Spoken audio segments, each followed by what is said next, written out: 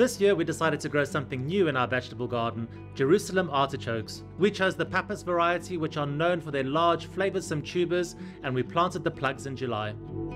After the first frost, it was time to harvest our Jerusalem artichokes. We cut down the tall stalks, which made it easier to access the tubers underground, and the stalks went straight onto our compost heap.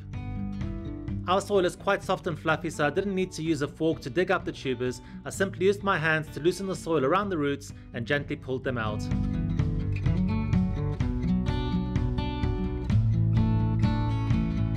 Once we had dug up all the tubers, we brushed off the dirt and gave them a quick rinse. We then spread them out in a cool, airy place to dry for a few days, which allows the skins to toughen, making them better suited for storage throughout the winter.